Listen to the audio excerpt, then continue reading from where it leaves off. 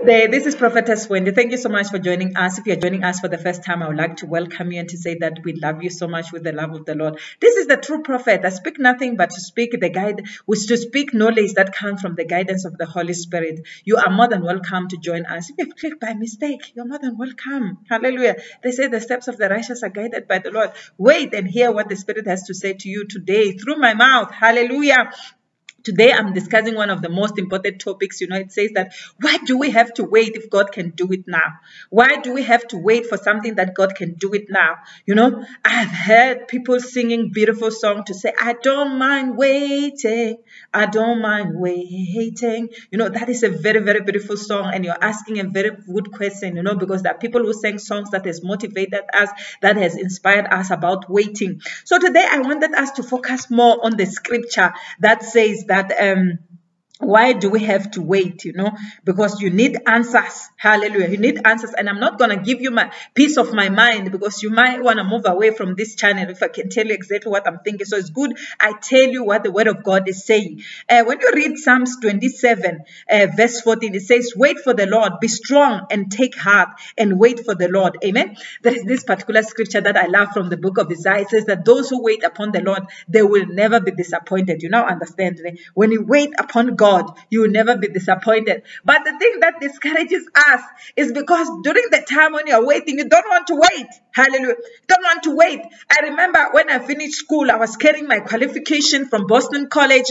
I could not wait to start working. When you go to college, you go to university, when you've got that qualification, you just can't wait, to start working or to have that internship. But all of a sudden, you are applying, but you're not getting a job. But yet you're a child of God. When you pray, you feel the presence of God, but nothing is happening. And then now you are being taught, in the church to say, wait upon God. As much as I was waiting upon God for the past 10 years, I remember it took me 10 years to have a permanent position. I was not waiting. Hallelujah. I was busy moving from one company to the other. Why? Because during the time of waiting, you want to do something with your own life, but yet you're speaking to this particular God, but God says, wait. Why? Because he knew that after 10 years, he's going to give me a permanent job. But can you imagine the level of stress of me not understanding the time? Because the Bible says in the book of Ecclesiastes, there is time for everything. There is time for everything. Sometimes when you reach that age, when you have finished school as a woman, you reach that age of 21 where they give you the key and permission as parents to say, hi, now, no, Margarita, now you can date. Margarita, you're now free to do whatever that you want to do. Only to find no man is coming your direction. Yes, you are dating, but now it's been too long. Sometimes you come to the presence of God. You're a good child of God. You come and pray in the presence of God, but you've been moving from one relationship to the other. Right now, as I speak, you've got a lot of ex-boyfriends. I'm telling you, it's not easy. It's not easy to wait. Why? Because during the time of waiting, some of us, if we knew that our husband were going to come and marry us at the age of 30, we could have waited. But the thing that makes us not to wait is because we want this thing now, and we want it to be done now. And when God says wait, he doesn't want you to act or to do your own things. He wants you to trust him, to say this thing is going to be done. There are people whom God kept them childless, but they were not aware. When I was reading the story of Hannah, the Bible says God kept her childless. It was for God's own good and own purpose why she had to be kept childless. But the person who was kept childless was restless because she didn't understand. What do I have to wait to have kids? Here I am. I'm married to this particular man. There is another woman by the name of Penina, but Penina keeps on having children. I think the thing that also put pressure on us is to see people that we went to school with, is to see people that we grew up with, same ages as they are achieving things that we're supposed to achieve, and we don't understand why is it that for us it has been put aside to say for you, you're not going to have a husband at this particular time. But if you don't understand, you'll keep on dating. Why? Because we are trying to say, hey, you know what, I understand the waiting part. Maybe I should help God in the process and just do my own things. You see, when you are waiting, you need to be patient. The Bible says be strong. The scripture that we've read in the book of Psalms says be strong. It's not easy when you are waiting, because you are waiting and you don't understand when is this thing going to happen, because sometimes God does not tell us everything. with the children of Israel, he just told them how you're going to go to the land of milk and honey, but he didn't tell them of what the things that they were going to go through. And I always ask the Holy Spirit, why didn't God tell them that they're going to meet the Red Sea? The Holy Spirit says it's not important. There are certain things that God will not tell us because it's not important. When you're waiting, God cannot tell you, hey, you're going to meet this boy, he's going to break your heart. Then you move to relationship number 2, number 4, number 5. Hey, sometimes it's number 18.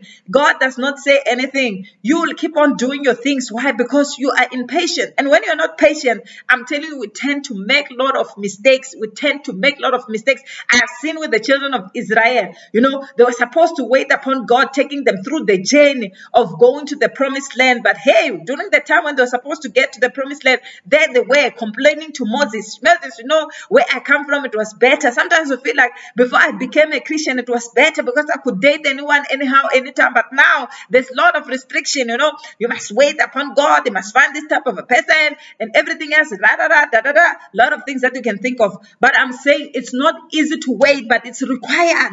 Why? Because God says, I give the best. He says, can you ask me for something and I don't give you what you want? He says, I know what to give you. When your child asks for a fish, you cannot give them a snake. God gives the best.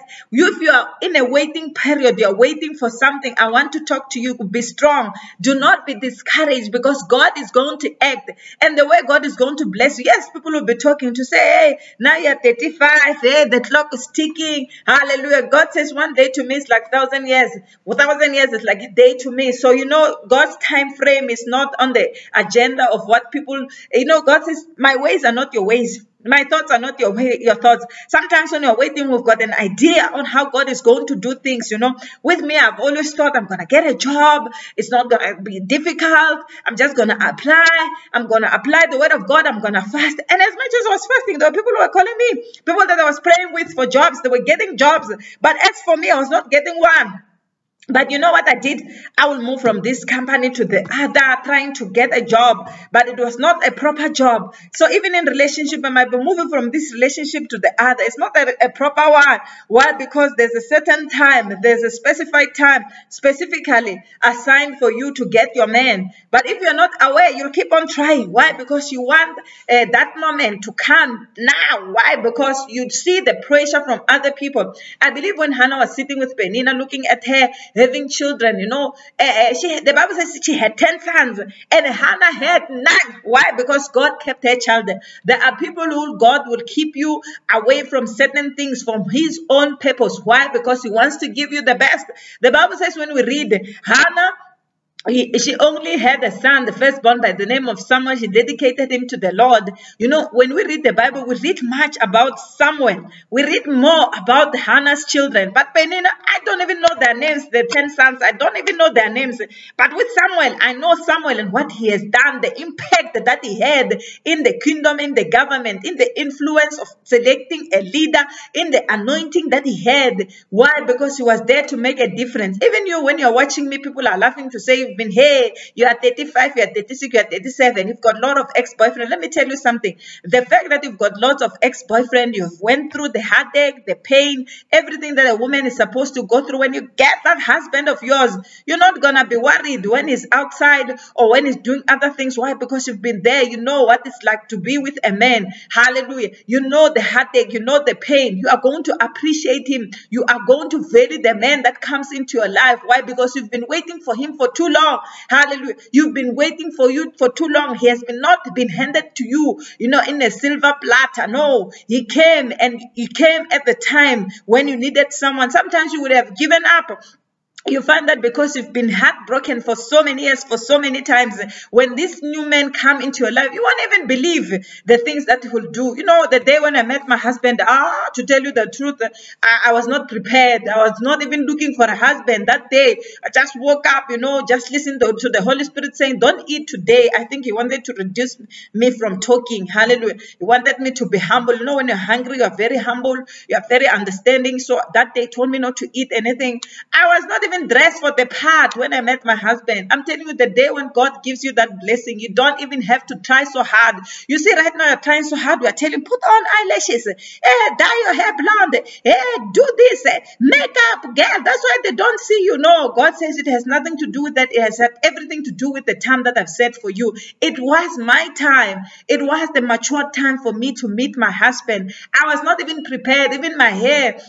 If I had another opportunity to reverse the day and do it again, I would love to do it again. I would have done something special, something different. I mean, even the time I would conduct, the way I would conduct myself in that prayer meeting would have been different. Hallelujah. But I didn't care. Even when I was there, I was just rolling, praying, praising the Lord without being aware that there's a man watching me, a man who's interested in me. Hallelujah. When I asked him today that what attracted you to me, he said the way you were praying. I felt God, the way you were so serious in the presence of God. So what am I saying? Sometimes God will take you through a process. Sometimes God will take you through a process which requires you to wait. And when you're waiting, you don't understand. Why is it that my things are not coming together? I'm telling you, one of the good days, they're going to come together. All you have to do is to wait.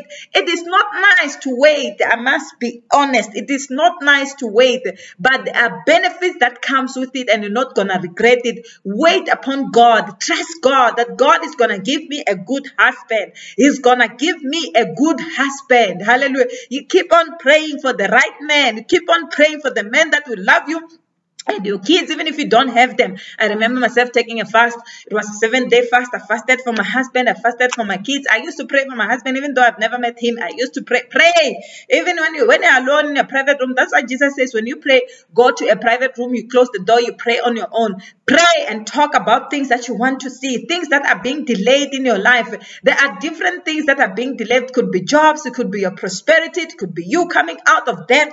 You've been waiting for so many years to say that, God, I've been in debt for too long, and I've been waiting for you to take me out. Take me out. You said you're going to take me out. God can take you out. I'm telling you, I've learned from Peter. If you are in debt, God can take you out. He can definitely take you out. We were once in debt with my husband where we could not afford anything working, but we could not afford. So the time when God came to took us out, we had to scale down. We had to move from a suburb. We went to a township in Soshanguve. We stayed there, and our lives began to come to shape. Here we are today. We are back again in the suburbs. What am I saying? Sometimes it's good, to scale down. It's good to listen to that voice. Don't listen to what people are going to say. The Bible says don't pay attention to everything that people are saying. As much as you're waiting upon God, try and check, Holy Spirit, what is it that I can do to scale down? What is it that I can do to reduce the burden and the level of stress upon me? Why? Because I cannot take it anymore. In depth, you get to that level where no one can see you anymore. Why? Because now it's serious. You find that you get paid today, the next day you don't have money. Those are certain. I'm still going to talk about it on another video. I'm going to share how I came out and how the Lord came through for me. But it's always good to wait upon God. Wait upon God. God will never disappoint you. The Bible says those who wait upon me, they will never be disappointed. They will never be discouraged. It might have taken me 10 years to have a job, but I'm working now in city planning. I'm enjoying myself there. I'm working. I have the money that I've always wanted. One day of favor that comes with God, reward of you waiting upon God, is gonna change your life forever. You might be crying today, I don't even have TV, I don't even have this, I don't even have that. The type of job that God is going to give you in one salary, you're going to buy everything. The car that you don't have today that you're crying for, God is able to give it to you in one day. He is the God that performs miracles. The Bible says when Peter was in jail, God broke the protocol. He did not even talk to the police guard to say, take out the docket, I want to take Peter out. The Bible says the angel of the Lord came through a wall. That is how God is going to come through for you. He's going to come through a wall. He's going to break all the protocol. He's going to send an angel from heaven to come and take you out from your situation. Why? Because you've been waiting upon God. The Bible says Sarah and Abraham could not wait upon God. Now they brought this third person by the name of Hagar, who brought so many problems and headache. Don't do your own things, Don't just say, because my friend is getting married, now I'll just fall in love with this person that I don't love. There are people who are under pressure. They married people that they do not love. And today, as they speak, they are divorced or they're miserable. Hallelujah. And they've made a lot of mistakes. Sarah made a mistake. But God said that during the time when you're 99, that is the time you're supposed to fall pregnant. But when she was looking at the watch, That's why God says you do not walk by sight, but you walk by faith. You walk by faith. You walk by faith. Let me repeat it again. You walk by faith, not because Rebecca is getting married tomorrow. You walk by faith, not because this one is working. You walk by faith, not because this one has got money. You walk by faith. By faith, by faith. Faith comes by hearing, and hearing the word of God. This is the word of God. The book of Joshua says this must not depart from the lips. Hallelujah. Because this is the guideline of where God is taking you to. I want to tell you one thing for sure. If you are waiting upon God, keep on waiting. God will never disappoint you. God will never disappoint you. He's not a human being. He loves you. I love you. Hallelujah. Let me pray for you. Father, I pray for my dear sister and brother that is waiting upon you. Father, I pray that God give them the strength. You said God in your way that we must be strong. Help them to be strong as much as they're waiting. Holy Spirit, bring more clarity, bring more understanding. Father, I come against the plans of the devil, of the enemy, of shifting them from their focus. I pray in the name of Jesus and rebuke the devourer. I rebuke the enemy. I rebuke the devil. Father, I close their ears from anything that does not come from the Lord. Father, as they're waiting upon you, I pray that give them the patience to be able to wait for the right time that you have set for them. In the mighty and wonderful name of Jesus, I declare success. I declare prosperity upon their lives. In the mighty and wonderful name of Jesus. I love you. Amen. God bless you.